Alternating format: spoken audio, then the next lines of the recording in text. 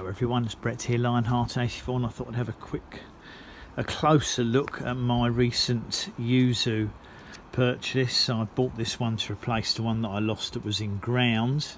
It was killed stone dead by the cold weather we had in December. I was expecting it to be hardier than it was, but perhaps the fault was the rootstock, because it may not have been grafted onto a hardy enough rootstock like Poncerus. It could have been on something like a bitter orange. You don't really know because they don't tell you anyway. I bought this one to replace it, but I'm not going to be putting this one in the ground. I'm just going to put it away in winter, and or at least until it's a very much larger plant. But it's quite interesting because it has actually got 3 flower buds on it, which I wasn't expecting at all. It's not a particularly large plant. The stem's only about as large as my little finger width wise, and having a look at it, it's obviously grafted around this area here.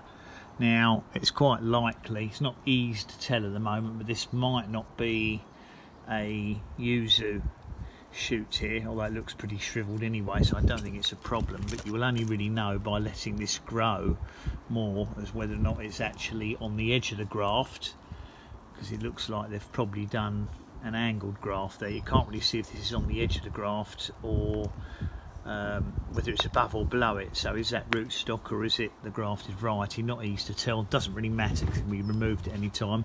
But what this is doing is putting out loads and loads of new shoots. You have to be careful, if you're not aware of Yuzu, of how you handle them, because they have extremely aggressive thorns that sort of tend to get up to 2 inches long, so about 4.5 to 5 centimeters. So they're pretty hefty. These ones are not quite that big, but still enough to puncture you if you handle it carelessly. But it's still nice to see seeds. You can see the embryo fruit inside there. Sorry, flowers, not seeds. Nice to see flowers. You can see the embryo fruit in there. Don't think it's set. Extremely unlikely. It probably could hold one fruit this size plant, but I don't expect any of those flowers to set anything. It has got to be repotted because it's in this typical sort of heavy, thick, very fine muddy clay that a lot of the Spanish and Italian growers use, because it's a native soil, but it's not really suitable for growing them here unless you're going to keep them in a greenhouse all year round, in which case you probably wouldn't have to worry too much. I don't think it would be a major problem because you wouldn't have any risk of them getting over water. But of course, when they're outdoors here, we can't control the rain very easily, and they tend to get very, very wet.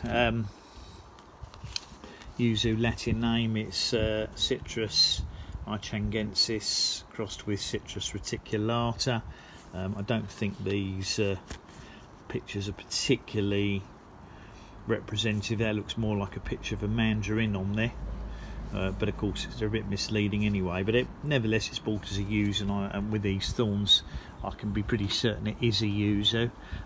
Just going to leave it outside to enjoy the warmer weather when it arrives. As I said, I'll probably repot it in the next week or two, but unfortunately I haven't got any of the appropriate materials to make up the 511 mix I like to use at the moment, so we'll just take it all easy and see how it goes.